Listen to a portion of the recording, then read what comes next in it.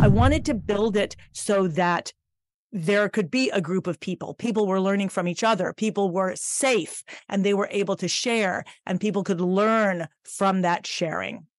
And that's why I built it the way that I did.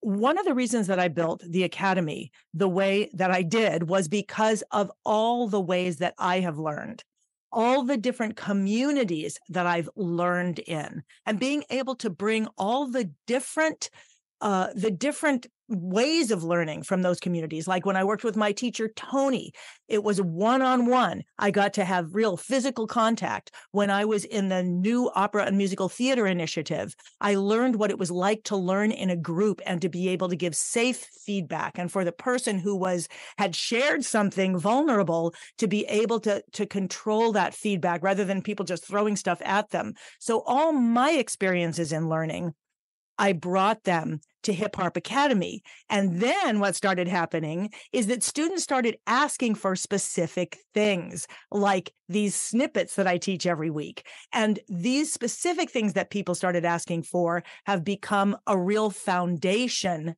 of the whole academy, along with what I brought. So it really has been this community experience of learning how to learn.